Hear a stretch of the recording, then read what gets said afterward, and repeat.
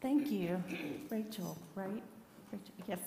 This is Rachel here with us this morning. Thank you so much for being with us here today.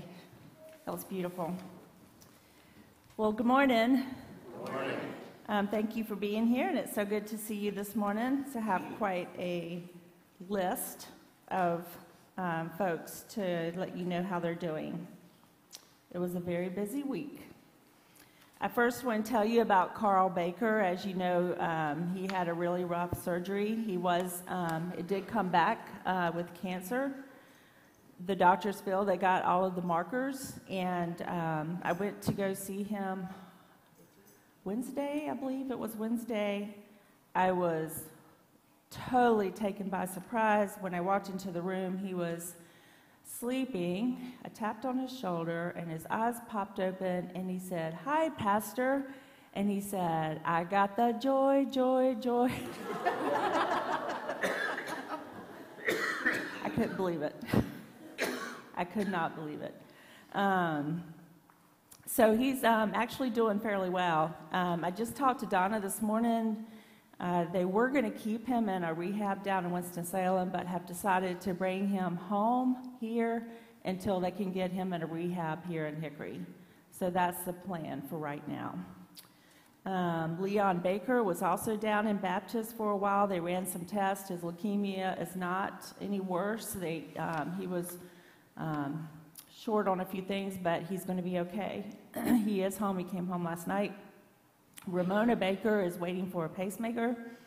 Ruth Dietz was over at Fry Hospital. She had pneumonia, but she is now back at Trinity. As you know, Elaine and Dee Fry, they have had an upper respiratory. This is the third Sunday that they've missed, trying to get over their upper respiratory stuff. Brenda Duncan had her hip surgery on Wednesday, and she's home, and she's doing well. Phil had his surgery on Monday. I called on Tuesday, and he says, "Oh, we're going out to eat." Then he texted me the other day and said, "See you Sunday." I said, "Okay." And he is here. So I think you're feeling okay, Phil, right? Okay, sure. Okay. So yes, it has been. Y'all can slow down now. It'll be okay. But I'm just happy to know that everybody is hanging in there, and we're going to be okay, right? We're going to be okay.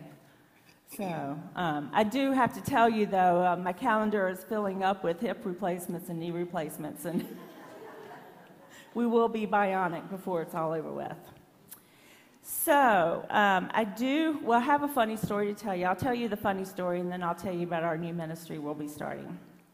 The funny story is yesterday we did go and we put door hangers on doors in the neighborhoods, and there was about 10 of us who went, and thank you so much for those who could go. It was great. It was a little chilly out when we left yesterday morning to go out and do that. I was doing one part of the neighborhood, and we were all kind of like scattered out doing parts of the neighborhood. I'll show you what we did. I brought it out here so I could show you. It's not intimidating at all. Ta-da! So it has like a little thing, and you just go up, you just stick it on the door, right? It's really nice. Welcome, St. Stephen's Lutheran Church, ELCA. In person, online, Sunday service at 10:30. Woohoo, right? Not intimidating, is it? No, it's kind of nice, huh? Tells about our ministries, has our phone number, has our website. Really nicely done, right? So I'm walking along, and I'm going on, and I'm putting on doors. I just walked down. It was a nice day. Got 5,000 steps in. Anyway, I walk up to this one door. Lady opens the door as I'm coming up her steps. "I just want you to know we have called the police, and they're on their way."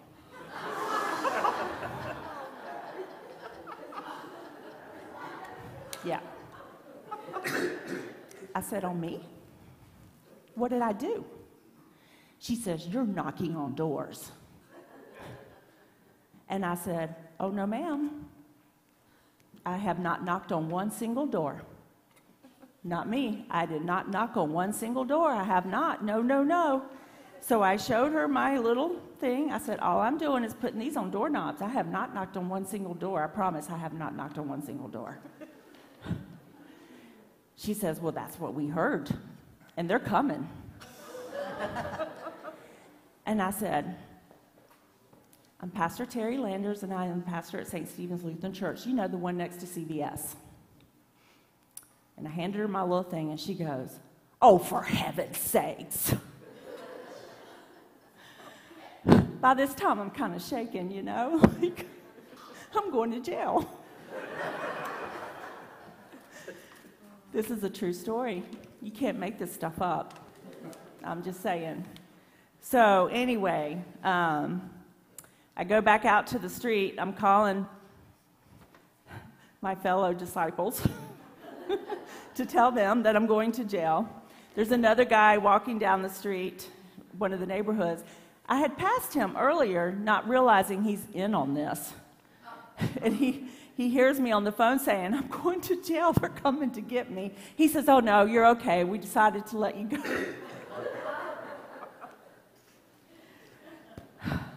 It's a different world, isn't it? It's a different world.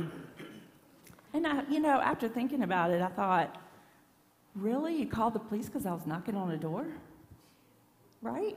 Like, it's all kind of silly, isn't it? So anyway, that's my funny story. Okay. It might be a while before I do that again. It did scare me. I started thinking maybe she had a gun or, I don't know. So the other thing I want to tell you really quick, we are starting a new ministry. We have put together a focus group probably several months ago now, and one of the things that we came up with that we feel like we're trying really, really, really, really hard to think about how we can maybe bring in younger folks.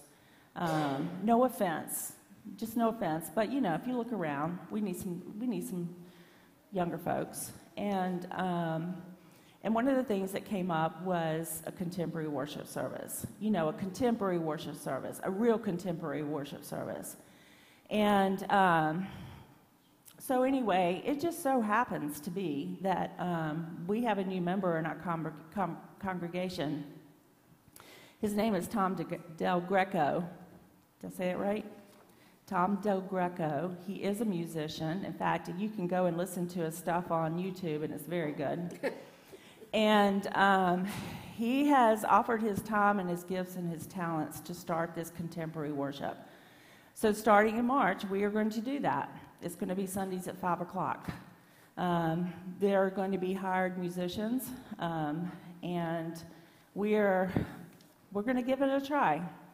We're going to see what happens, and we're hoping that it will attract some new folks, and we're asking for your prayers. We know this worship service is not for everybody. We know that it's possibly not for you, it's not something that you're going to like, and that's okay. But we are hoping that maybe it is something that we can offer to our community and maybe attract some newer folks, younger folks especially. So we ask for your prayers, that you keep this congregation in prayer as we try to come up with ways to attract the maybe even unchurched out there. That was the whole idea with door hangers. We're trying very, very hard. And and it's, of course, not for our glory, but it is for God's glory, right? To continue to spread God's word and to proclaim Christ as profoundly as we possibly can. So just prayers for that as we continue to try new things and new ideas. I'm excited about it. It will offer up to me new ideas and new ways to preach. I'm going to preach in blue jeans and a t-shirt. So if you want to see that, come Sundays at 5 when we start, hopefully in March, even maybe as early as March 5th, right? So anyway, just wanted to let you know what's going on, okay? So there's that. I know I've been talking a lot. Lord be with you. Also with you. Gracious God, we are. We want to proclaim you, and we know that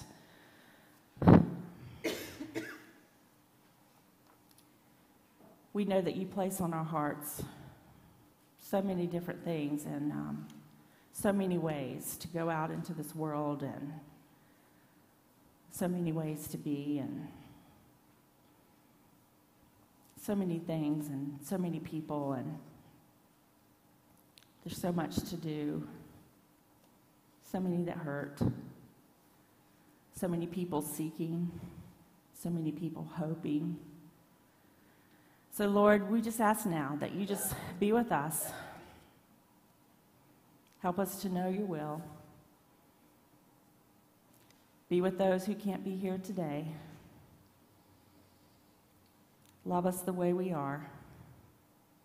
Forgive us when we do wrong. Fill our hearts with your love and your grace and your mercy. And Lord, we do love you. Amen. Prayer cards.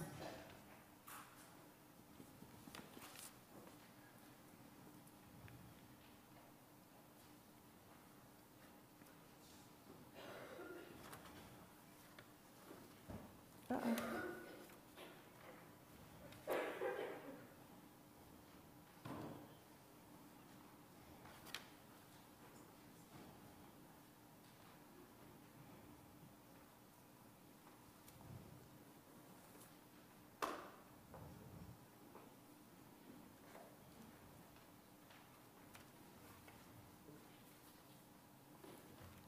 Please stand.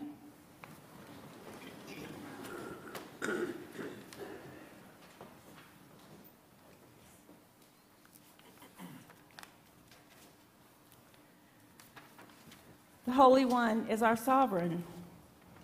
Let's praise God's great and awesome name. Mighty ruler, lover of justice. You have established fairness among us.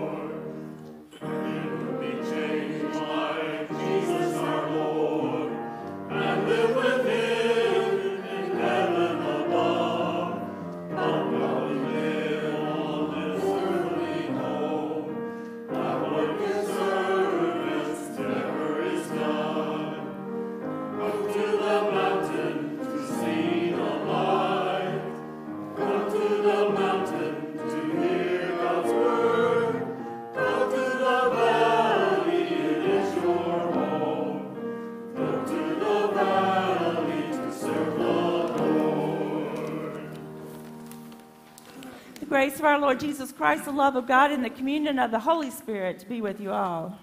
And also with you.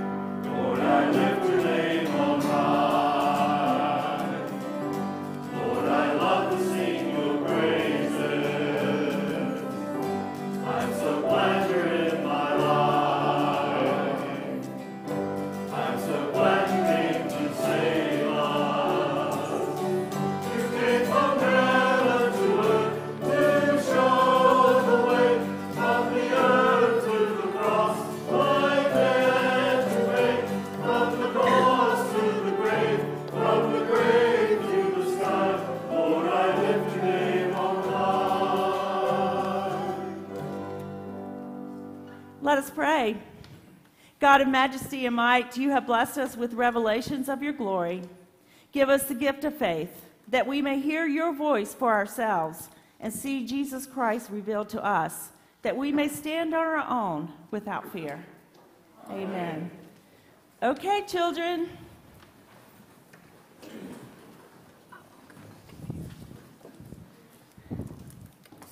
I saw some.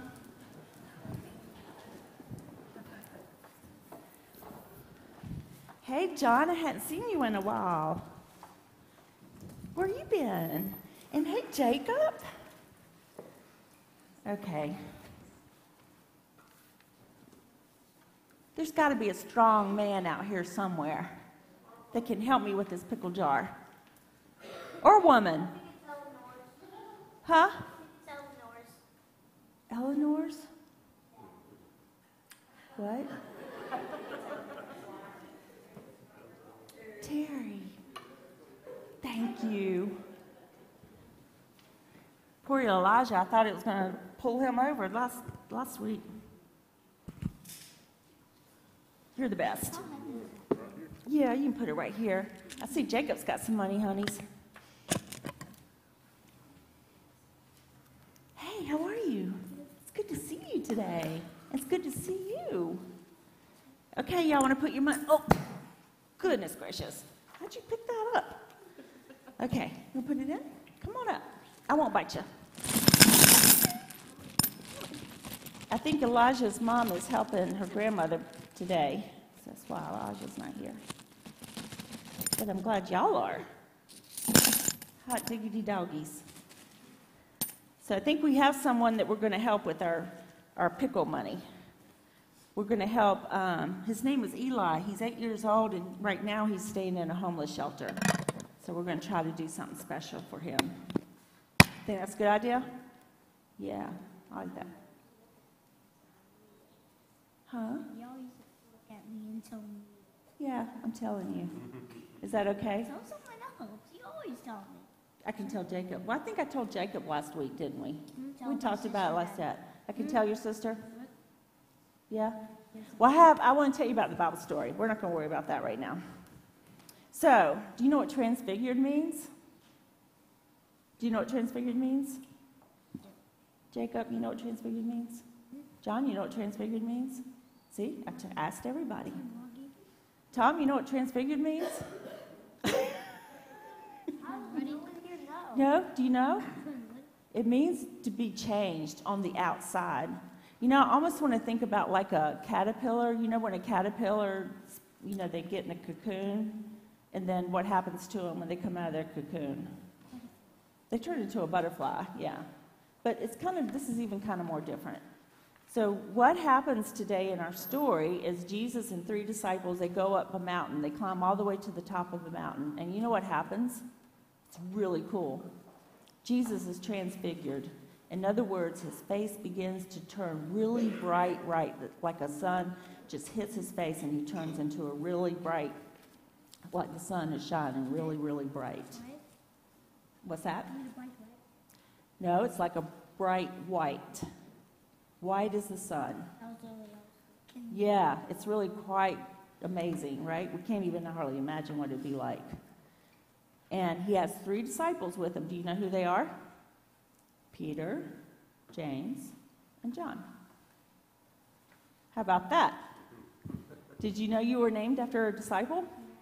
You did? They told you that? What? I thought there were 12 disciples. Well, there is 12, but he only took 3. Okay? Why do you think Jesus did that? What was the point of that? Do you know? Why do you think? Will you be scared? And then you know what happened?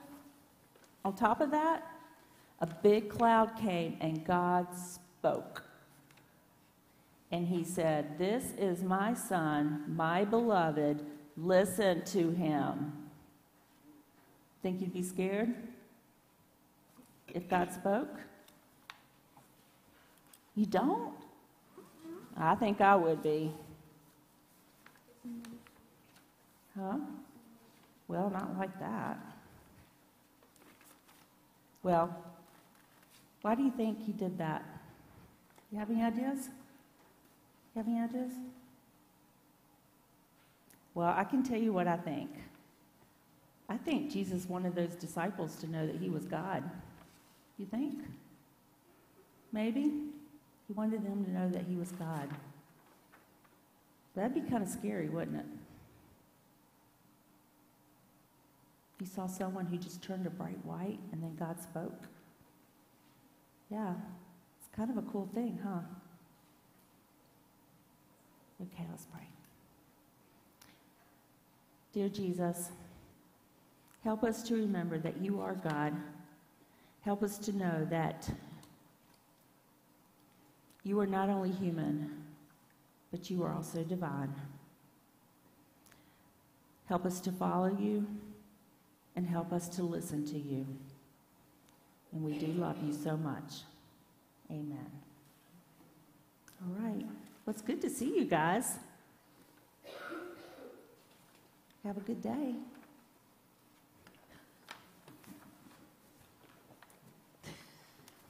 Oh, do y'all want a notebook or anything? Crayons, notebooks, crosses.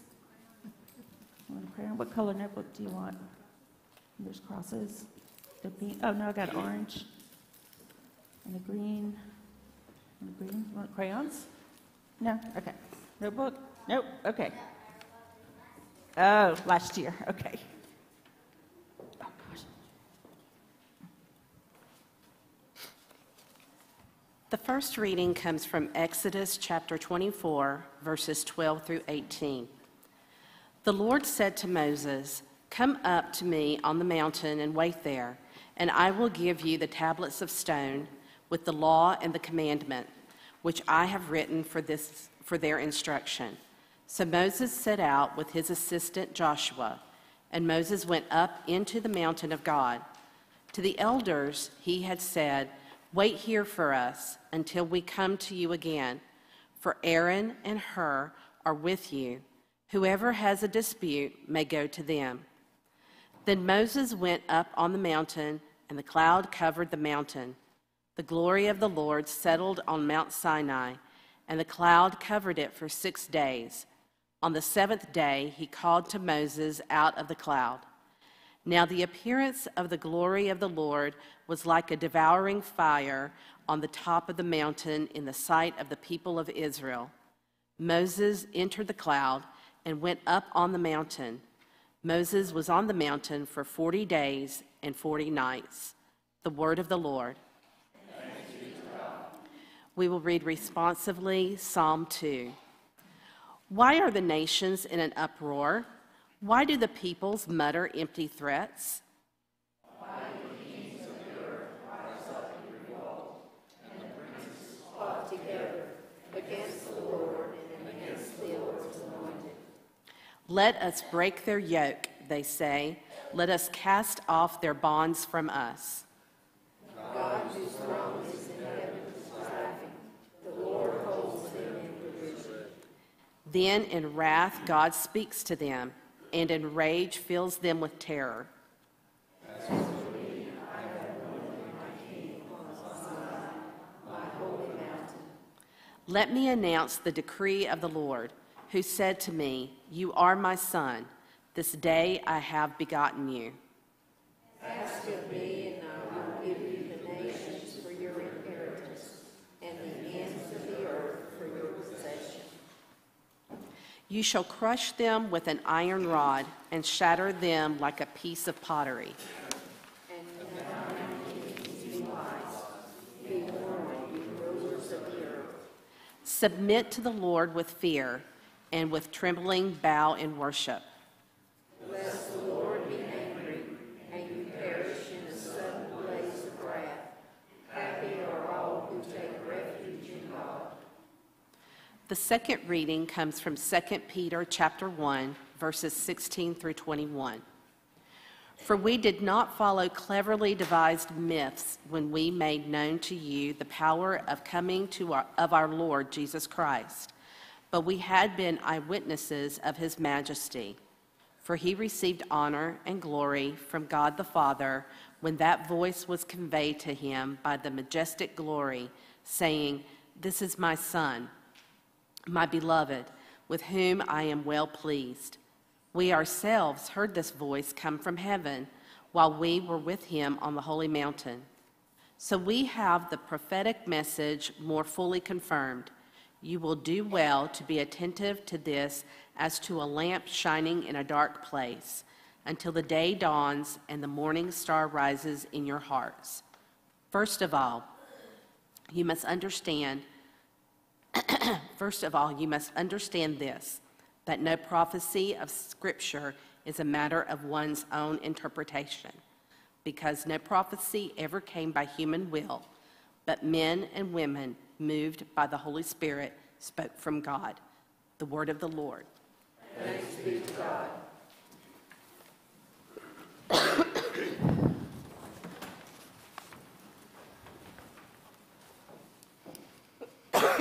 Our gospel is from St. Matthew, the 17th chapter. 6 days later, Jesus took with him Peter and James and his brother John and led them up a high mountain by themselves. And he was transfigured before them, and his face shone like the sun, and his clothes became dazzling white. Suddenly there appeared to them Moses and Elijah talking with him. Then Peter said to Jesus, "Lord, it is good for us to be here. If you wish, I will make 3 dwellings here, one for you, one for Moses, and one for Elijah." While he was still speaking, suddenly a bright cloud overshadowed them, and from the cloud a voice said, "This is my Son, the beloved. With him I am well pleased. Listen to him." When the disciples heard this, they fell to the ground and were overcome by fear. But Jesus came and touched them, saying, "Get up and do not be afraid." And when they looked up, they saw no one except Jesus himself alone. As they were coming down the mountain, Jesus ordered them, "Tell no one about the vision until after the Son of Man has been raised from the dead." Here ends the gospel reading. Praise to you, O Christ. You may be seated.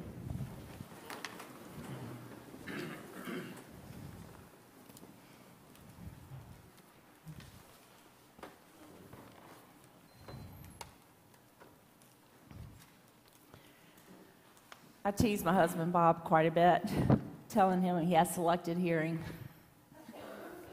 In other words, I will claim that Bob chooses to hear only what he wants to hear. However, all joking aside, selective hearing is really a thing. I don't know if you know that. For example, imagine that someone started talking to you while you're trying to finish an episode on the TV. Chances are you didn't hear much of what someone might have said to you while you're watching. Your brain really does prioritize the sound of the TV over that person's voice because your goal was to finish watching the TV show, right?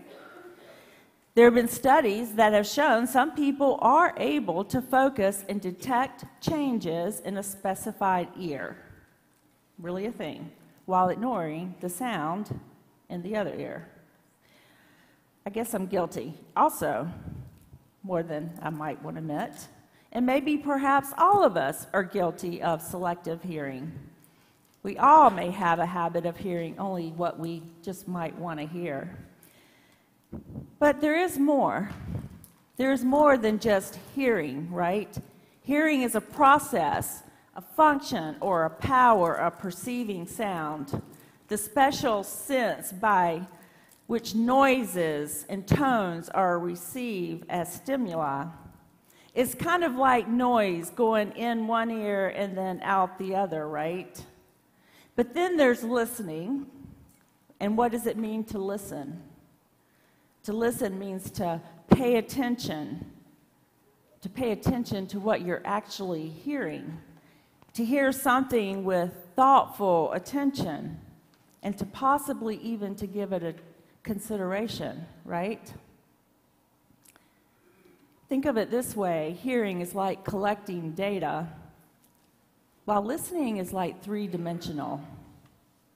If you think about it, people who really excel at their jobs and at work, or develop long-term relationships, they are the ones that have really honed in on their listening skills.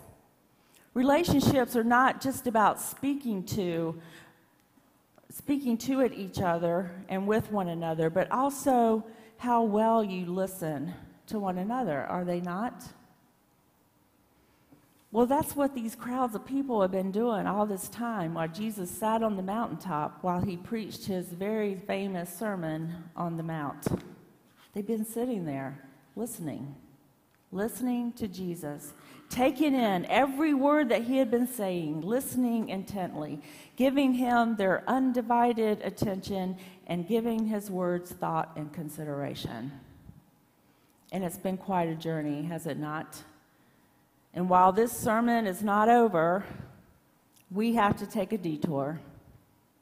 We are ending our season of Epiphany and beginning the season of Lent, which begins on Wednesday. And I should have told you that in my announcements, by the way. But it is our tradition, just before Lent begins, to follow with Peter, James, and John up this mountaintop where they will encounter a once-in-a-lifetime mountaintop experience. And just before they go to the mountaintop, Jesus has asked his disciples, 3 of them, or asked all of them, "Who do people say that I am?" And they respond, well, some say you're John the Baptist, or Elijah, or Jeremiah, or some prophet at least. And then Jesus asks them, "But who do you say that I am?" And Peter, who was always eager to speak up, he responds, "You are the Messiah, the Son of the living God." And because of Peter's answer, Jesus tells Peter that he is the rock on which his church will stand, and he will be given the keys to the kingdom. And he sternly tells them not to tell anyone that he is the Messiah. And then for the first time, Jesus begins to predict his death and resurrection to them, and the reason that they will go to Jerusalem. And Peter is horrified, and he is hurt at the news, and Jesus explains to him that this must happen. And then Jesus explains to his disciples that there is a deep cost to discipleship. For those who want to save their life will have to lose it, and those who lose their life for Jesus' sake will find it. In other words, to deny oneself, to put others first, is how you are to love one another. That what Jesus means when he says to pick up your cross and follow him, to help other people, to share what you have for others, to go out of the way, is not a matter of convenience. Anyone can do that. To deny yourself, though, that's a sacrifice. That's giving of yourself for someone else. And now it's 6 days later. 6 days. The number of days necessary to prepare for a holy event. And he invites Peter, James, and John, and his brother John, to hike up a high mountain all by themselves. And when they get to the top, I can imagine they're catching their breath just from the climb itself. And Jesus is transfigured. He's changed in the twinkling of an eye. His face shines like the sun, and Moses appears. Moses, who represents the law of the Old Testament. Elijah appears, who represents the prophets of the Old Testament. And they're sitting there having a conversation and talking with Jesus. And there sat Peter, James, and John. I imagine they're sitting there, are we dreaming? Is this really happening? Are they scared? And then Peter, again, in his eagerness, he always has to be the first to speak. And he's going, "Oh man, this is so awesome. It's so good to be here. What a great honor. You know, Jesus, I'll go ahead. I'll build 3 altars. One for you, Moses, one for Elijah, one for Jesus. We'll come here. We'll come here often and we'll worship." And Peter wants to freeze this vision that he's having. He wants to keep it forever, and he wants to make it static. We'll just stay here. This is so awesome. And while he's mumbling on and on and on, suddenly there's a really bright cloud, and it appears over them, and from a cloud a voice speaks. This is my son. With him I am well pleased. Listen to him. I think at this point the disciples completely lost it. I read in one translation that it said the disciples literally fell flat on their faces. They didn't just fall to the ground, they fell on their faces. They were overcome with fear. I believe at this point they knew that it was God that had spoken. If they had thought Jesus was the Messiah before, well, now they knew it was. They had to have no doubt in their mind. They had to know that now Jesus was at the heart of the Father, that Jesus was God's expressed heart, God's self-definition, and God's autobiography. Not to mention, this was not the first time that God had spoken these same words before. We've heard God speak through the cloud before at Jesus' baptism, just as he was coming up out of the water, remember, and the dove came down, the Holy Spirit, and God said, "This is my Son, with whom I am well pleased." We heard these words before. But for me, I'm curious, what does this twice repeated voice mean? The first at his baptism and now on this mountaintop at the Transfiguration.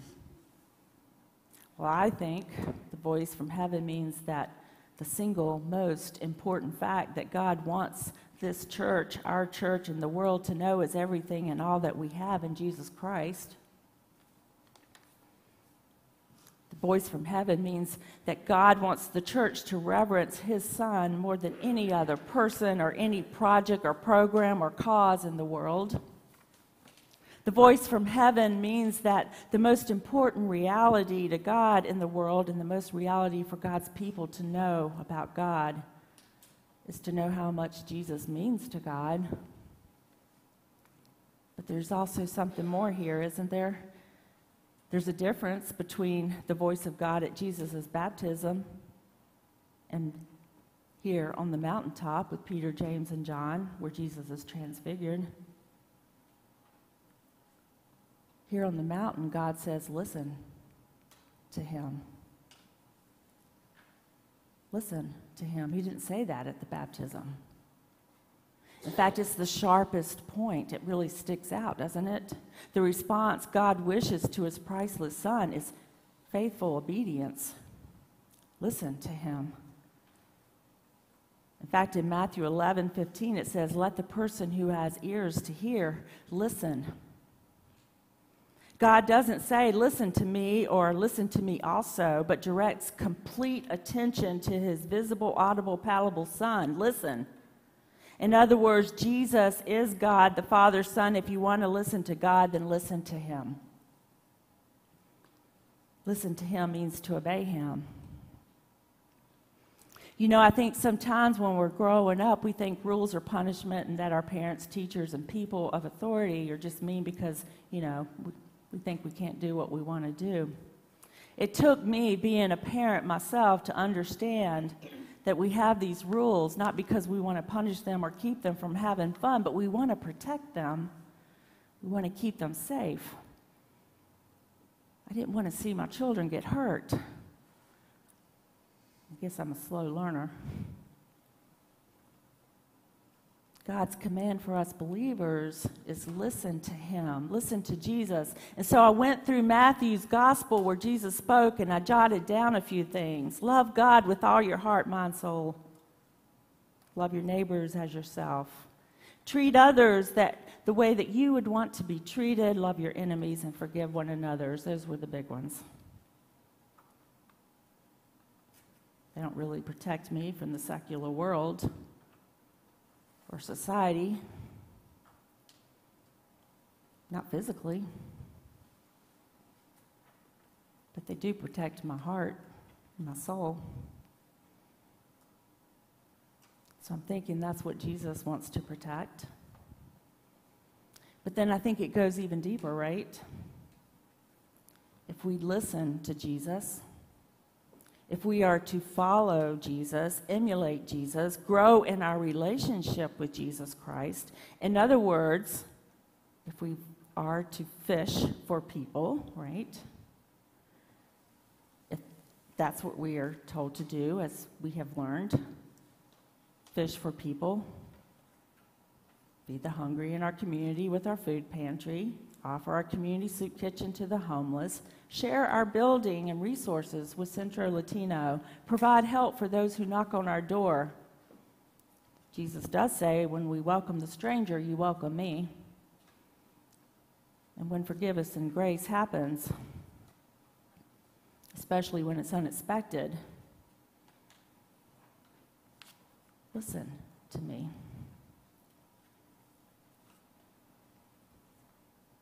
Something happens. Something happens. Let the person who has ears listen.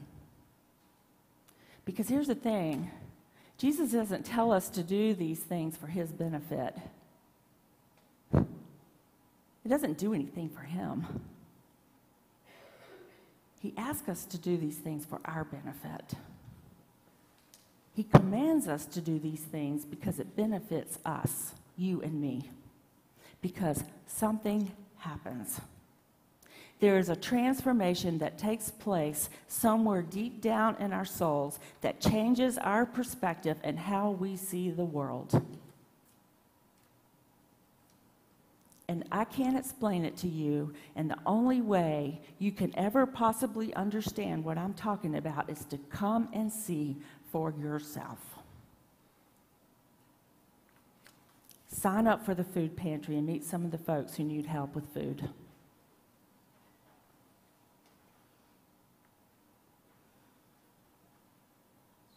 I had someone share one time that they were buying food for the food pantry, and while she was checking out, she actually talked to the lady at the checkout, and she says, I know that food pantry because it saved me one time before I got this job, and if it hadn't have been for St. Stephen's Food Pantry, I would have never made it. I would have never made it. Come to our next community soup kitchen. You don't even have to help. You're more than welcome to come have a meal. This is your church. But I invite you to come sit with a homeless man or woman. Ask them to tell their story. Ask them where they slept last night. And where will they sleep tonight? Ask Elijah the next time you see him to tell him about Eli, 8 years old, who sleeps in a shelter every night with his mom. You know, I can't tell you how many people have come up to me and said to me, I don't know anything about those Latinos downstairs. I don't even know who they are or what they do. Well, go down there and meet them. Go one afternoon and meet the children who are being tutored. Or come one afternoon and hear the little pitter-patter in our gym that never gets used except for them. And they're enjoying our space. And they're being taught English and getting help with their schoolwork. In fact, you know, when I first came here, the first thing I did was meet with their staff, and I met Monica and I took her to lunch. She was an attorney in Venezuela. She advocated for women because in her country, she could not get food to feed her family. And she fought against the government and their systems, and the government kicked her out of her own country. That's why she's here. You don't know who is in our building? Go meet them. Go find out. And when people knock on our doors, there's always a story. And all we can do is the best that we can.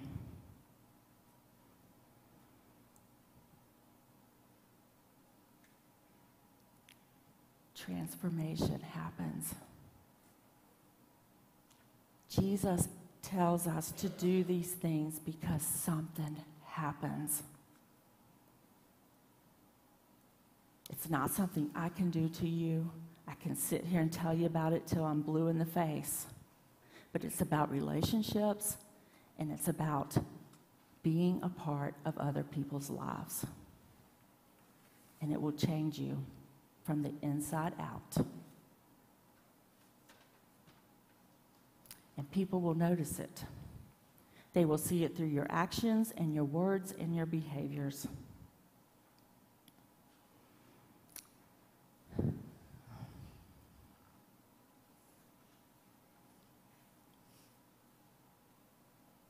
Selective hearing really is a thing. And we can pick and choose what we really want to hear. This may feel like a challenge to listen to Jesus' commands. They require time, they require money, and they require sacrifice. They require us to deny ourselves. They require us to pick up our cross for the love and the love of others. It's not a challenge, it's an invitation. This is an invitation. When Jesus called James, Peter, and John, he invited them to come and see Jesus Christ in the glory of God. When Jesus says, listen, when God said, listen to him, it is an invitation to us. It is an invitation to witness, to have that tiny glimpse into God's kingdom. Listen to him as a command from God so that we, not to be punished when we mess up, but to invite us into the richness of God's glory. Listen to him invites you and me to be a part of something so amazing that it begins to set us apart from the rest of the world and we become sanctified. As we listen and we follow Jesus, there is a transformation and something amazing happens. We are changed, and it happens in the twinkling of an eye, and our hearts are changed. And we begin to see the world from a different set of lens. Things that might have seemed important yesterday, they really aren't important after all. And like the disciples, we gather up our things and we head back down the mountain and we embrace our experience and being follower of Jesus Christ. We feel the transformation and the glory of God shining all around us, believing that we are forever changed and knowing that we could never, ever shield ourselves from the light of God. That even in the darkest moments, we will always have hope. And as we continue into the crushing world of the hunger and the homeless and those living on the margins of society, we know we cannot keep God safe, but he sure can keep us safe. And he keeps our hearts safe as we listen to his Son, Jesus Christ. Let the person who has ears to hear and listen. Amen.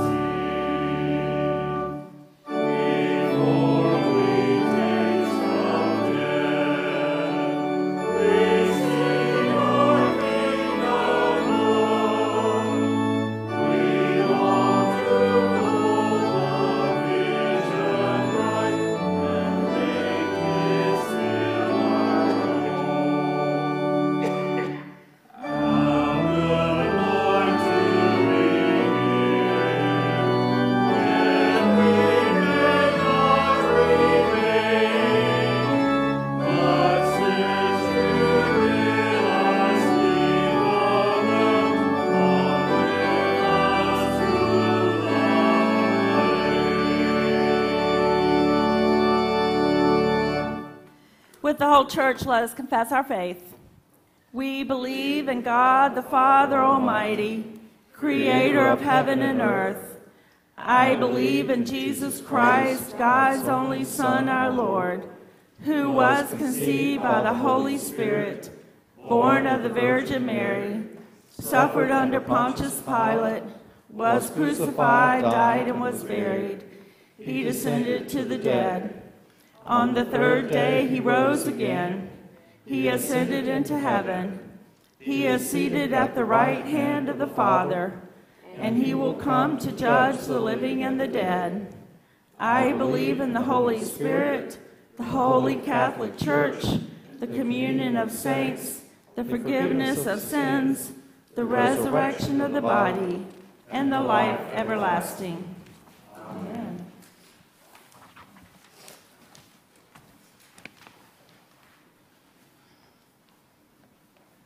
Let us pray. Called together to follow Jesus, we pray for the church, the world, and all in need. Embolden your church as it witnesses to the majesty and mercy of your Son. Equip lay preachers, deacons, and pastors.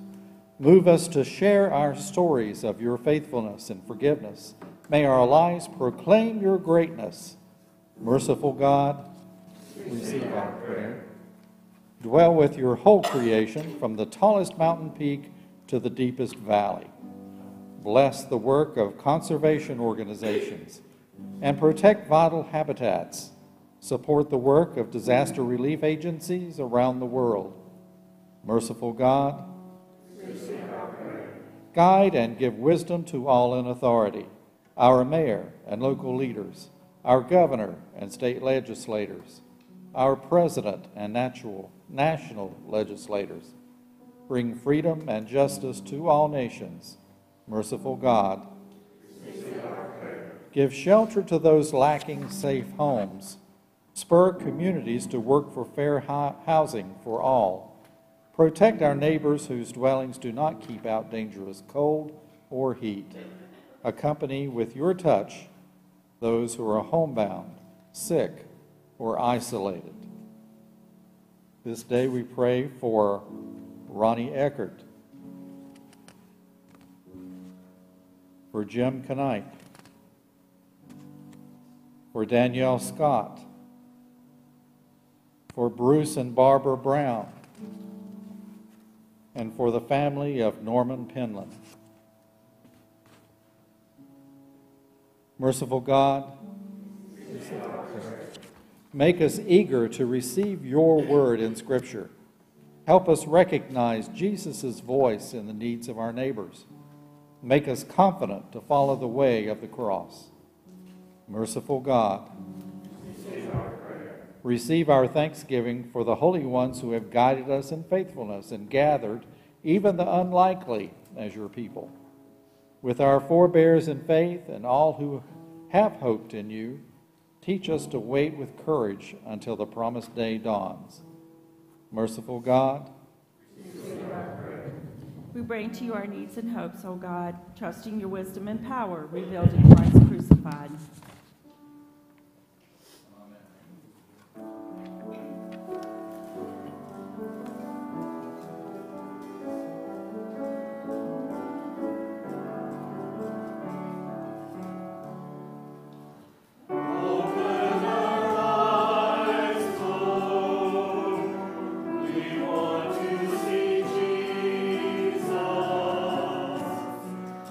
Reach out and touch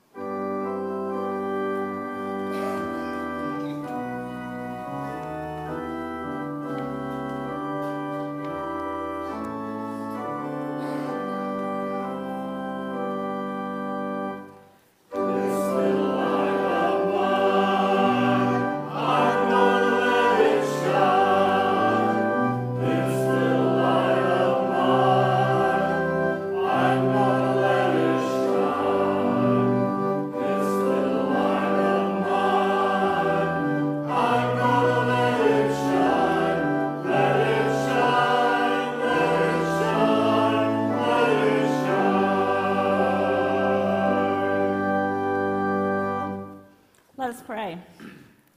God of mountaintops and valleys, be our vision of you clouded or brilliantly clear. We faithfully add our gifts to those being given all around us. Bless these offerings that they may be transfigured into your presence in the world. Amen. Trusting in God's steadfast love, let us confess our sin. Glorious God, you are all wisdom and a lamp to our feet. Yet we fail to listen to you and neglect to follow your guidance. Forgive us, heal us, and lead us on, that we may walk in your ways and be happy in your refuge. In Jesus Christ we pray. Amen. The good news of our faith is this: if we call upon God, we will be answered and forgiven. In the name of the Father, and of the Son, and of the Holy Spirit. Amen.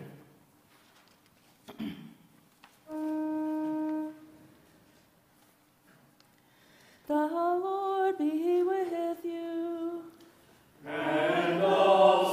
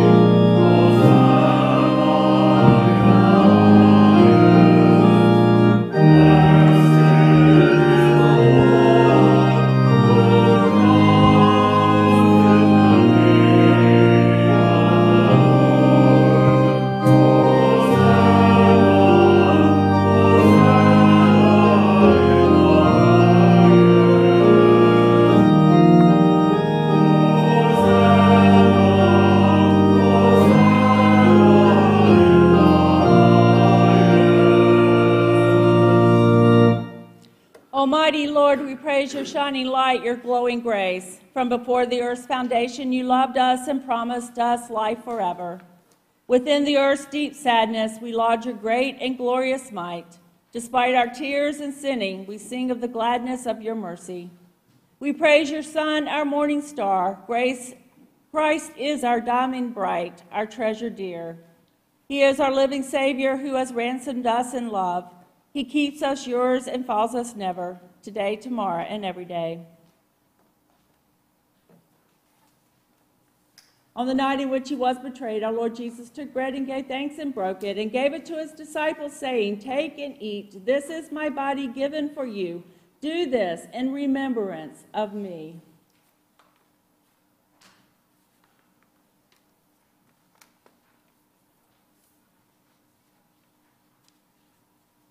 And then again, after supper, he took the cup and he gave thanks and he gave it to all people, saying, "This cup is the new covenant in my blood, shed for you and for all people for the forgiveness of sin. Do this in remembrance of me."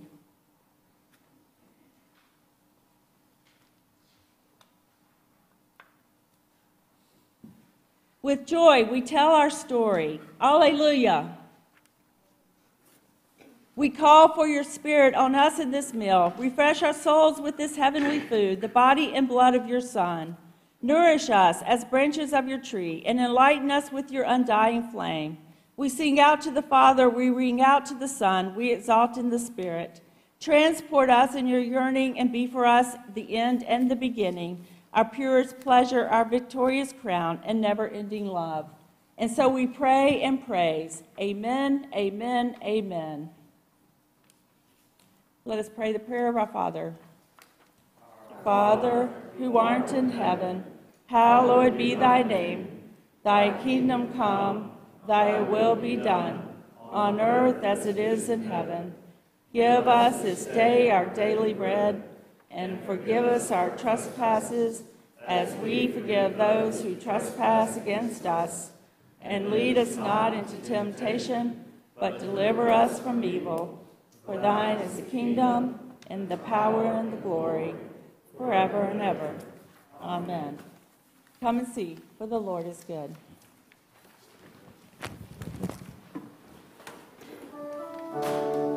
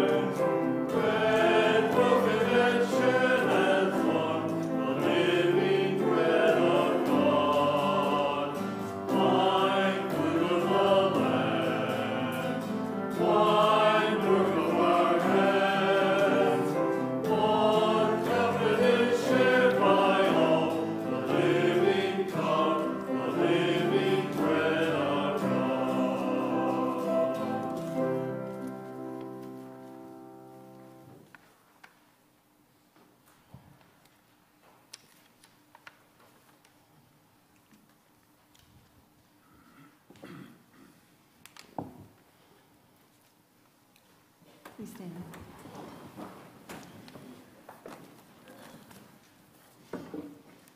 May the body and blood of our Lord Jesus Christ strengthen you and keep you in his grace. Amen. Let us pray. Holy One, we thank you for the healing that springs forth abundantly from this table. Renew our strength to do justice, love kindness, and journey humbly with you. Amen. May the self-revealing God be a lamp on your way as the day dawns and rises within you. Amen.